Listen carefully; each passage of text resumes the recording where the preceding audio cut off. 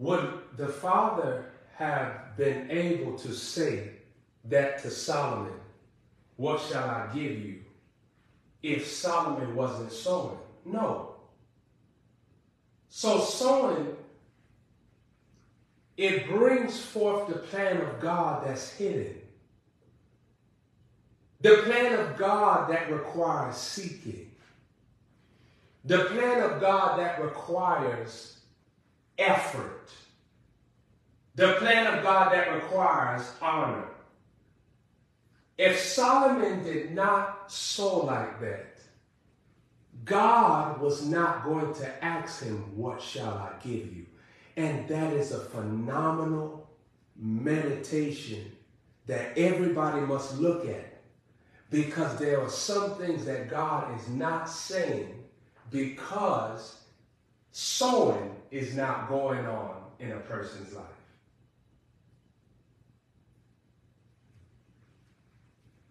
Why was Solomon so special out of David's sons? Why was he so special? What was the secret behind Solomon? His sowing anointing.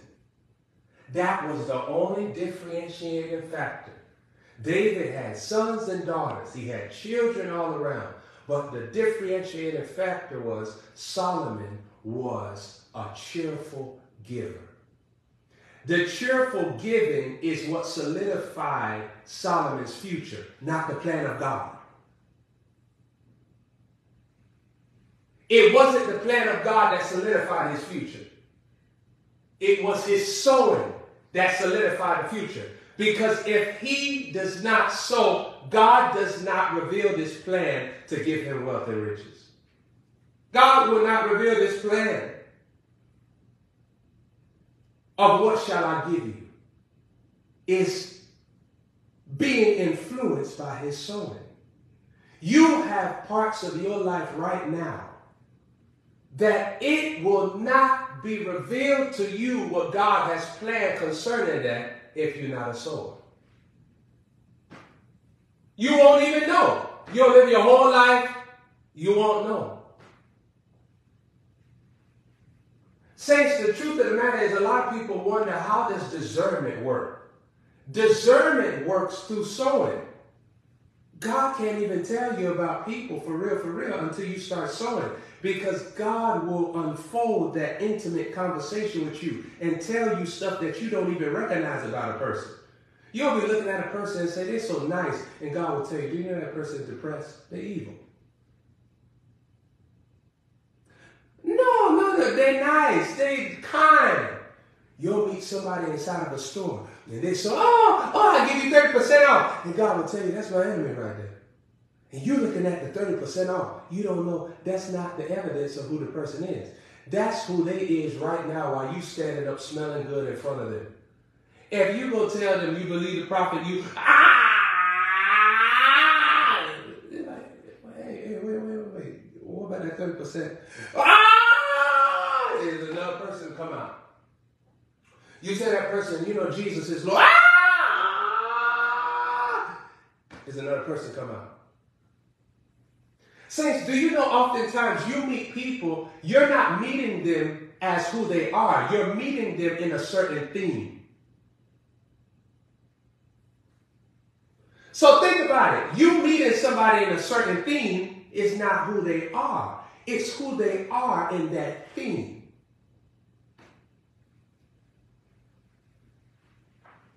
Saints, you know how many times people was living next to somebody and the person looked so put together and they found out that the person had body parts inside their house. The person was killing people and locking them up inside of their house. And the person walked out, looked normal, looked calm, cool, collected. Hey, how you doing? How you doing? And you don't know that's a serial killer right there. So God started talking to you for real through sowing.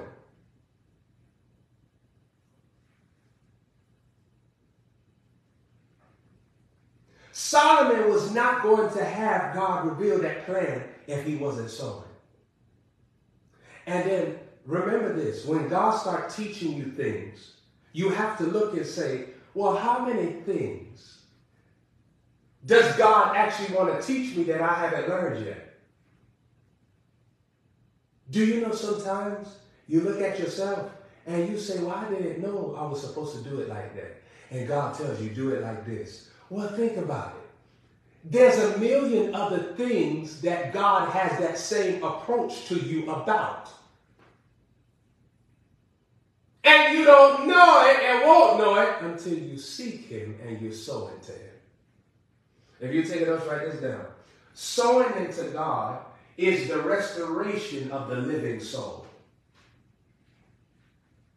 When God made man, he made him a living soul, which means that the man will understand what God is saying.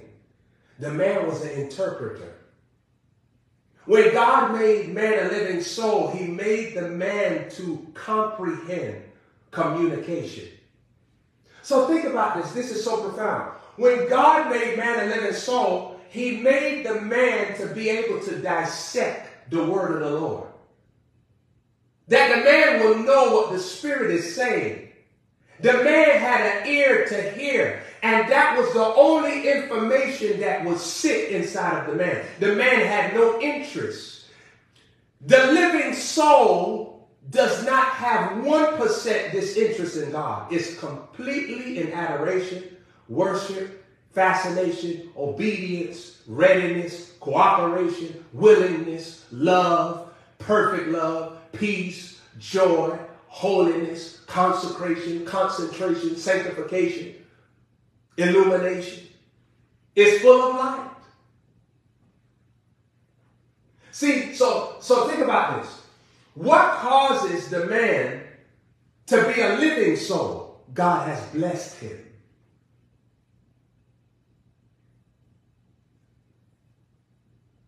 And the blessing means that his mind only has the activity of the Spirit of God. His mind doesn't have no activity of jealousy, anger, greed, lust, fear, anxiety, stress, worry, self-condemnation, guilt, shame, witchcraft, rebellion, competition. It has none of those things inside of there. The living soul is a carrier of God's schedule. And it is a carrier of God's righteousness. The way that he wants things to be done is in the living soul. And God blessed Adam, gave him a living soul. Now here's the amazing thing. Adam left the living soul and operated in a dead soul. But God did not stop raising up more people after Adam to walk in the living soul. Because Abram walked in the living soul. That's why when God is telling him, your wife laughed, he's revealing to Abram, this is not what a living soul will do in response to me. If Sarah is mocking what I just said, that's not the behavior and the traits of a living soul. When God rebukes Abram for trying to negotiate Sodom and Gomorrah, he's showing him how to operate in the living soul. See, sometimes when you are trying to even fight with God about people and how they, Lord, you need to do this for the Lord, you don't even understand that you step into a place where you're not in the living soul no more. So you're being terrorized by somebody that's not even doing God right, and you up there praying about them, and you up there going bombarding God with all type of petitions about them, and that person don't even have no fruit. And you leave the living soul for dead soul people. That happens a lot, by the way. That's why many people, they enter into a breach in prayer. Because they start praying for people and start going to God in a way about people. And the person that they're going to God about has a dead soul. And they have to step out of the living soul to do what they're doing in prayer about that person. Because the living soul will give them clarity and wisdom and rebuke them and bring alignment and arrangements so that they will comprehend the heart of God towards the matter. So saints, if you take it, let's write this down. Sowing is the restoration of the living soul. And sowing is how God places the blessing of his abilities more manifest within an individual. So when a person is sowing, God will actually give you more discernment about a moment. You won't be tricked by people. You'll recognize things faster because your soul is in a living state. And when your soul is in a living state, it can hear God talking very quickly, very precisely, and very swiftly so that you don't be deceived. The thief is after everybody's life when you come into the earth. And the only way that you could have victory over the thief, you can't even bind the thief without sowing. Because the thief came with another system of life other than sowing. So saints, think about this.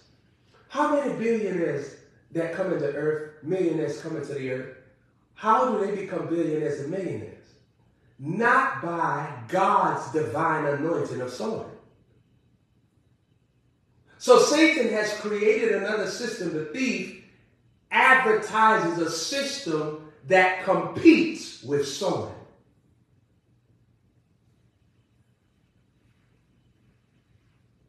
And guess what? The opposite to sowing is sinning. So Satan makes the covenant of riches with people that will sin higher than others.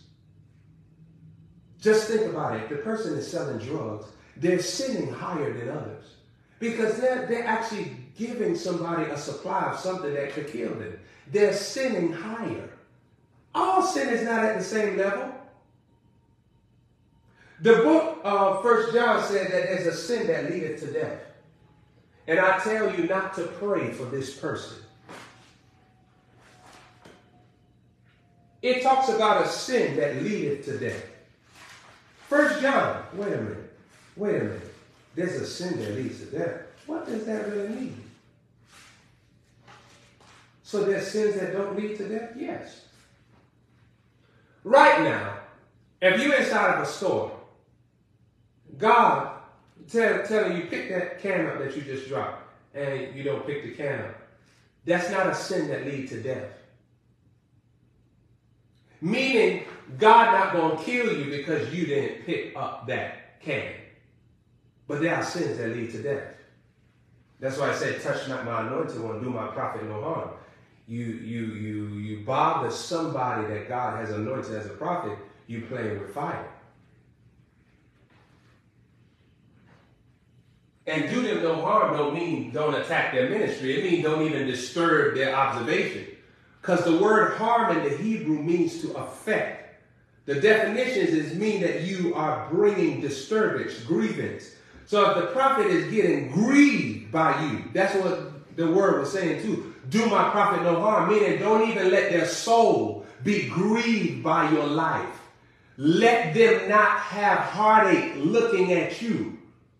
Let them not be saddened by your obedience to your flesh and to the will of Satan. Don't harm them.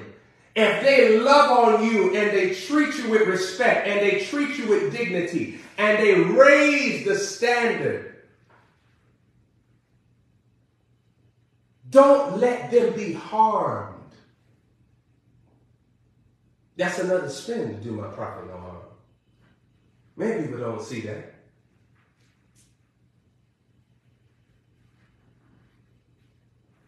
Micaiah was harmed by the king. The king said, feed him the bread of affliction. But God made sure that that king got killed days after. You know why? Because he was harming the prophet. The prophet was going to suffer because of that king's hatred. The prophet was going to suffer because of that king's agreement with the will of Satan. And God cut that king off. Did you know that that king went inside of a battle? And he dressed up like the same way he dressed up in a costume. He acted like he wasn't the king. And did you know that when he got inside the battle, they left everybody. And you know what they did? They passed all the other soldiers and they killed him while he was in a disguise. That's some scary stuff. No. Do you understand when somebody disguises themselves? They put on a fake garment, a fake face. They put on fake stuff. He was in a fake attire. And while he was in a fake attire, they still found him. They didn't fight no other soldiers that was in the battle. They ran past them. Imagine seeing a whole army run past all the soldiers and the soldiers looking at them like, wait. Oh. What? There were soldiers ready to dagger them, and then they recognized, where they running? And they all swarmed him. That just sentenced Micaiah, the prophet, into jail and said, feed him hunger, beat him, harm him. And God moved everybody to bypass all the soldiers to get him. That's why when I was placed in Dr. Mike Murdoch's life, I knew that the place that I was to play in his life was to heal him, and he calls me his healer. That's how he refers to me. He calls me his healer. Publicly, privately, he calls me his healer. When you operate as a healer, that means that you have overcome the serpent. The serpent and the thief are all elements. They are all dimensions where there is an impartation of dishonor given to everybody. And both the serpent, both the thief are snatchers of people's destiny. Adam wasn't supposed to be outside of the garden. So when he's outside of the garden, his destiny is snatched.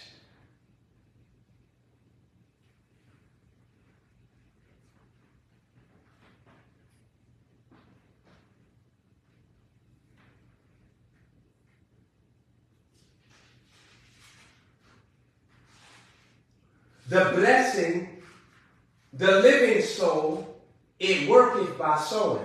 You have to sow to operate in the living soul. And the more that you sow, the more that you understand. You know, I've noticed something. For years, I've been sowing money, seed, into the Word of God. I noticed something. I've been studying something. If you're not intentional about the transaction of the money seed that you sowed, you won't get the transaction in completion.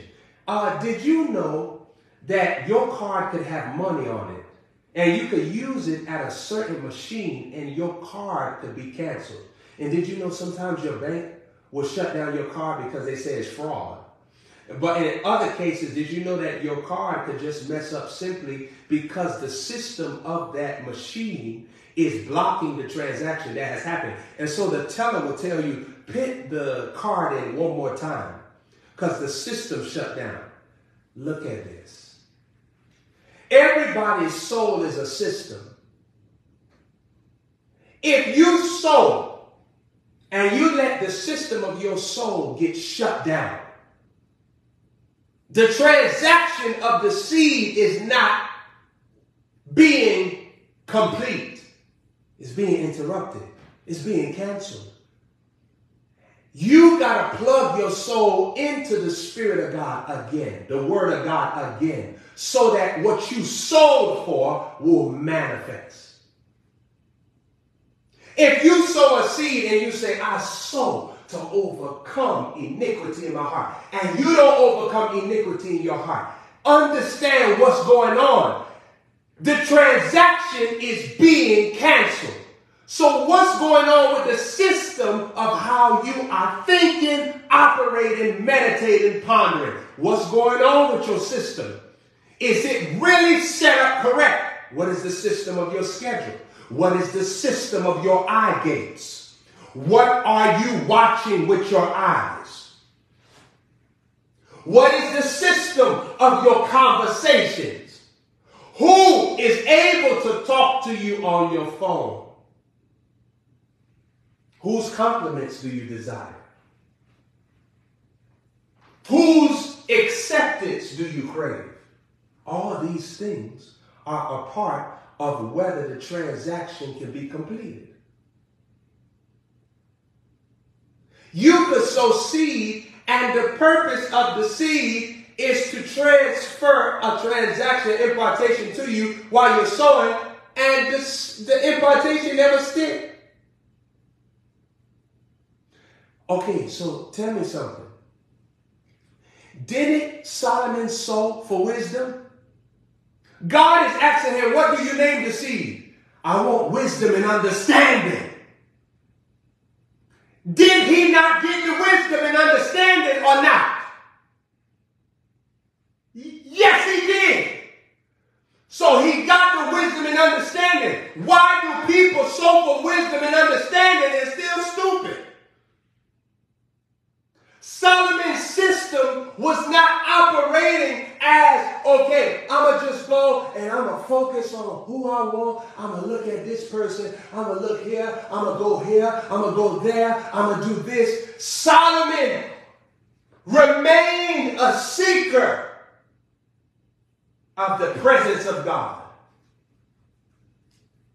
Solomon prayed. If you remember when they dedicated the house, who was praying? Solomon. Solomon was sowing and praying. Chronicles chapter 7. Sowing and praying. So he does not stop seeking God. So what he names the seed happens for him. It don't happen for everybody. Even though it's supposed to happen. Because their system is being shut down. And saints, what is everybody's major system? Where is it at? Here. Your brain. Your brain. Your brain is the major system that you have. That's why the Bible said, don't be conformed to this world, but be ye transformed by the renewing of your mind. Your brain is the major thing. Ephesians, what did it say? It said, be renewed in the spirit of your mind. Being renewed in the spirit of your mind. Your mind has a spirit realm connected to it. It's either in the spirit realm of the Holy Ghost, or it's in the spirit realm of unclean spirits, demons, fallen angels, principalities, and powers. And if your system is bad, you combat the name of your seed. You fight it off. It's when you name your seed, it's supposed to happen. So saints, for now on, remember this. Everything I name my seed is able to get to me by sanctification. Sanctification is my arms grabbing the package of what I named the seed. Sanctification. Sanctification is my unwillingness to be corrupted.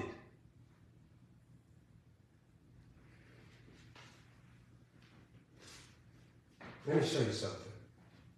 I think that's in 1 Peter. I think that's in 1 Peter. I think that's in 1 Peter.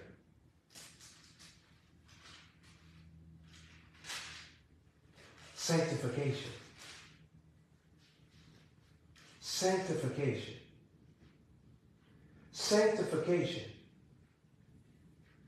Sanctification is you protecting the atmosphere for harvests to land. And sanctification is you proving to God that you are serious about your seed name. God can look at you and see that you're not really looking for what you named the seed, because how you ask me for wisdom and then you're around fools? How you ask me for freedom and you're around people that empower your bondage? How you ask me for deliverance and you're around people that have chains around their neck? That's who you have called your company. You ask me to open your eyes, but you are in association with blind people that love being blind. God looks at everybody's sanctification system, and he knows whether or not you want to be wealthy. He knows whether or not you want houses and lands in the hundredfold. He knows if you want harvests by your sanctification.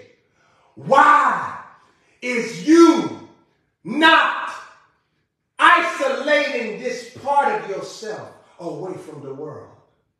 Why does the world connect? Why does the world can have ties with you? I want to take you to the scripture real quick. I want you to see this, and this is so amazing. This is so amazing. I want to take you here.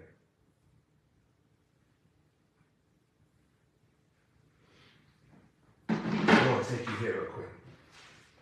Look at 1 Peter chapter 3. Let's go to verse 15. Look what it says right here. But sanctify the Lord God in your hearts. I don't even want to read nothing else. What does it say? Sanctify the Lord God in your hearts.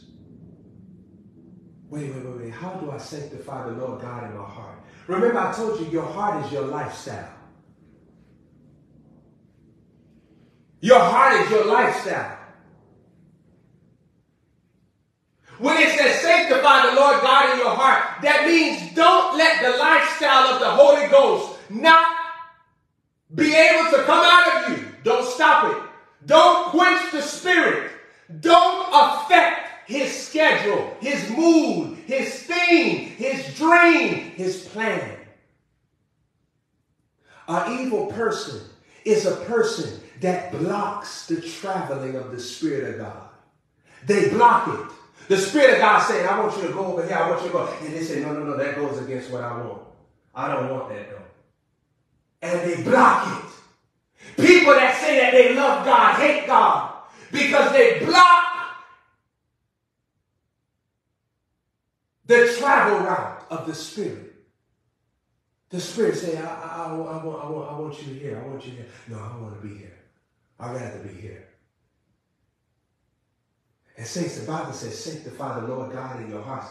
That means don't let that well of information that he gives unto you to be affected by evil. Don't let something opposite to that well take root in you and direct you. Sanctify the Lord God in your heart means when you receive the word of the Lord for your life and you don't complete the word of the Lord, you heard what the Spirit had to say to you. You know what the Spirit said and you live opposite to it. It means you're an evil person. That's why people like to disguise themselves with church going and singing in the choir and preaching the word. They like holding Bible studies and prayer groups. And they like hooking up with other religious folks. So in their mind, they can say, according to my works, I'm saved. According to my works, I'm delivered. But let me show you something. All those things will not matter if you didn't complete the word of the Lord for your life. That's why I told you, people are going to hell for obeying the word of God. Didn't the Pharisees obey the law? It said to pray. They prayed. But that wasn't the word of the Lord. The word of the Lord was to love their neighbor as themselves. The word of the Lord was to stop judging. The word of the Lord was to receive the Messiah. And they didn't receive the Messiah.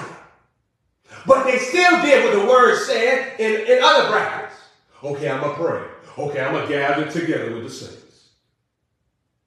That's what they did according to their brain, to convince themselves that they were saved.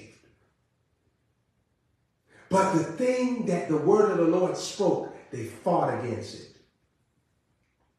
They heard Jesus is the Son of God. No, he's not. He's blaspheming. That's the word of the Lord. No, it's not the word of the Lord. It's a blasphemer. Anybody that follows this, they're listening to Satan. They're tricked.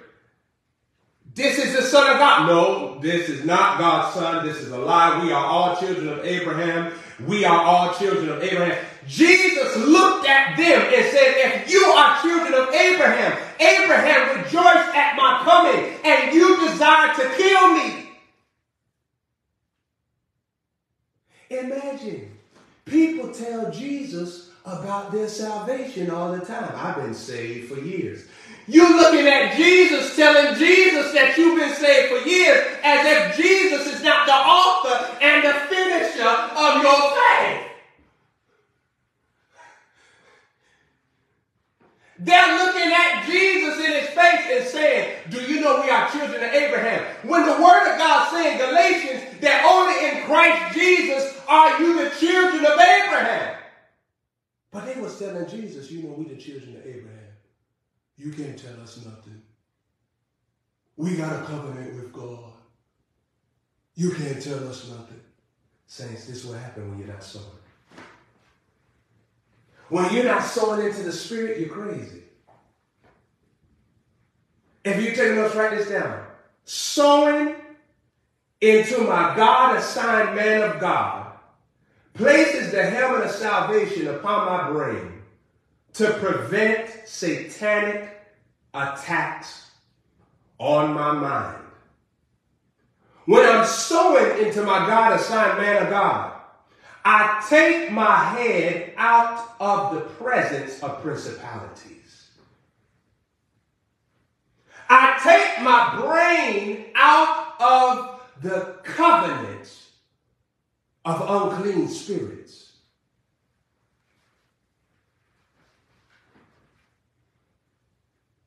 Saints, look at this here. Sowing is also a technology that God has given to man so that you will not engage the insanity that the God of this world has scheduled for your brain. The God of this world wants to bring an insanity on all people. Sowing is you placing on the helmet of salvation, the armor of God, to be delivered mentally from satanic attacks. Because that's how people get attacked in their brain all the time. They get tormented. Let me tell you something. Outside of the will of God is torment. And I promise you, anybody that leaves the will of God for their life, they always got to be around people. They don't want to be by themselves. You know why? Because torment doesn't like solo. Torment likes to be occupied. Torment likes to be always doing something. A tormented person can't sit down and spend time with the Lord in quietness. They can't do it. Even if they say they spend time with God, you know what they're going to do? That's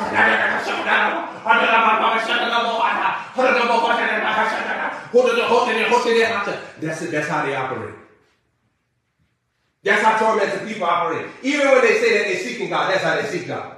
They seek God like that. Just like that. That's how they seek God. They don't seek God with quietness and stillness. They seek God like that. They seek God like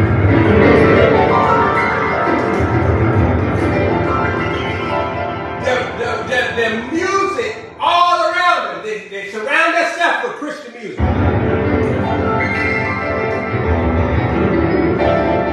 Music all around. They always talk.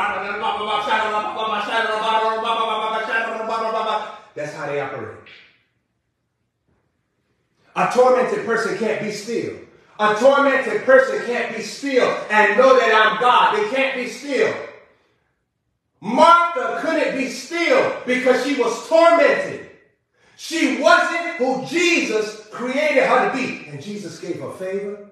Jesus gave her peace. Jesus gave her pleasure. Jesus gave her happiness. And she rejected it all and said, no, I need to stick to my schedule. I know how to be saved.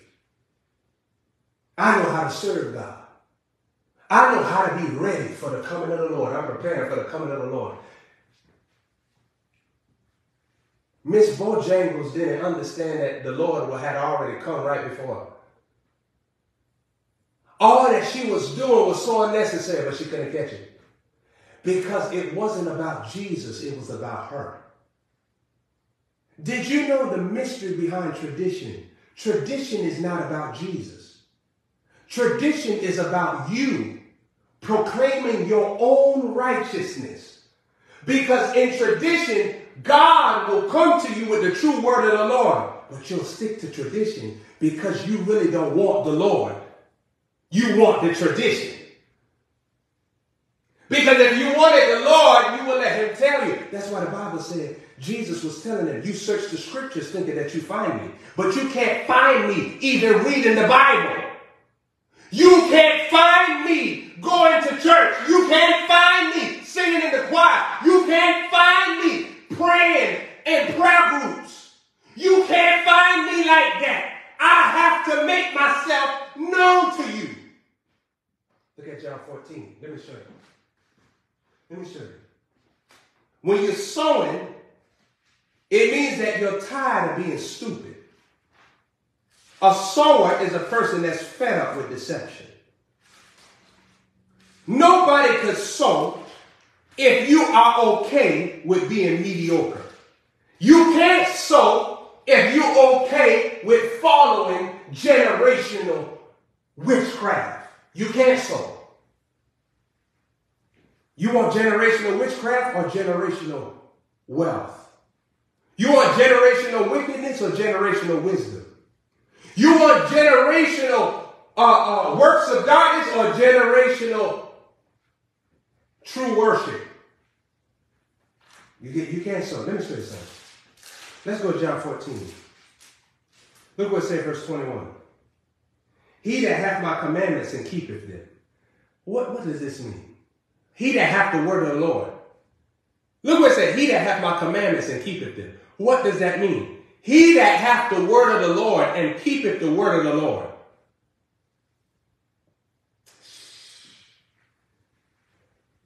He that hath the word of the Lord and keeps the word of the Lord. He it is that loveth me. And he shall be loved of my Father, and I will love him. And guess what it says?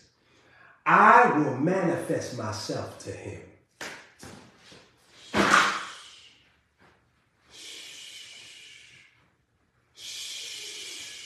You see what the text said? The Lord said, I will manifest myself to him. You can't find me the way that you want to find me.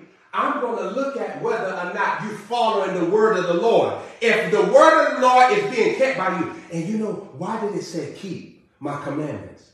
Because God going to give you the word of the Lord, and then he going to give you time to exude faithfulness towards the word of the Lord. And he going to study to see, did you keep my word?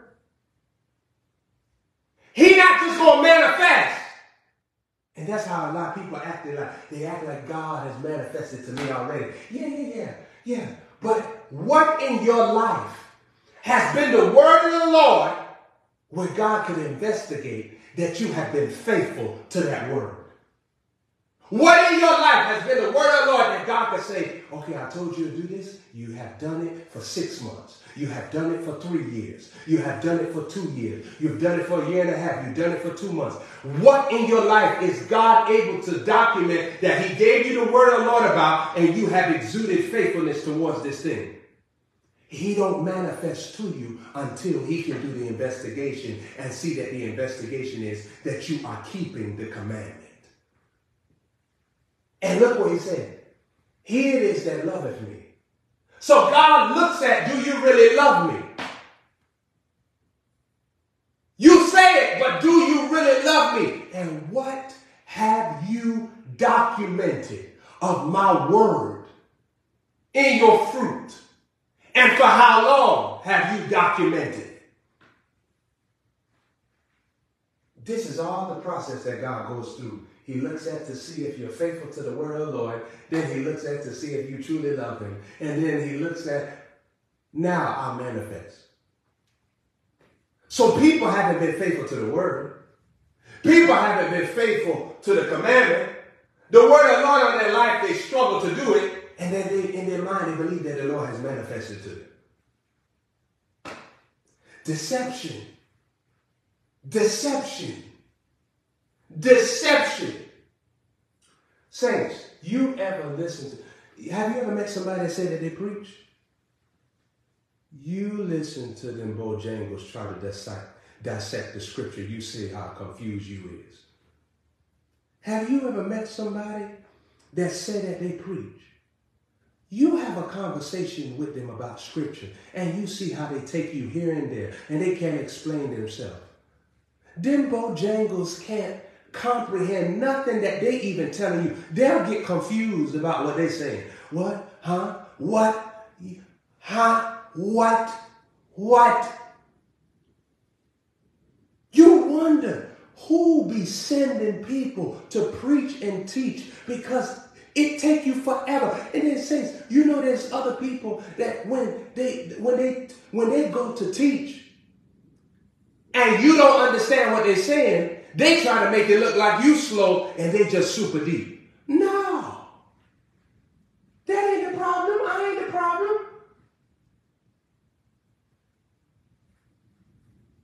Who sent you to teach? Who? The yoke is easy. The burden is light. Rightly dividing the word is a grace. It's a grace. And it's a grace to those that are sent. And saints, I'm going to tell you like this. Everybody been called to be a teacher. Everybody. Everybody been called to be a teacher. And if you can't articulate the anointing of God, that means the evil is still inside of you.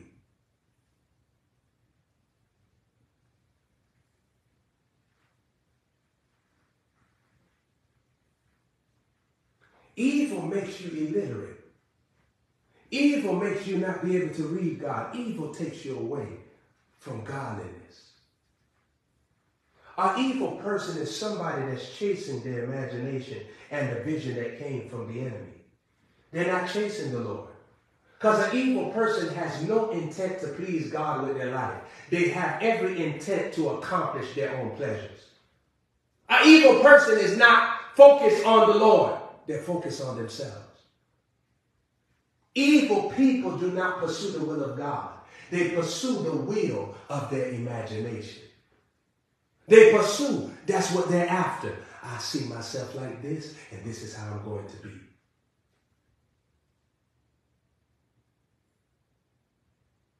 The Bible said, don't think of yourself more highly than you are.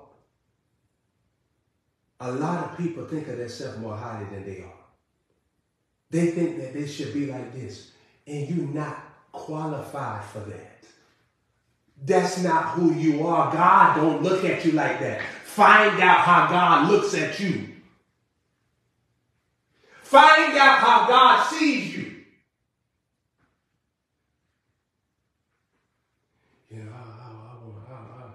I want me a Rolls Royce. God be looking at you, how you deal with the place that you live in. I want me a Rolls Royce. So I'm showing you something.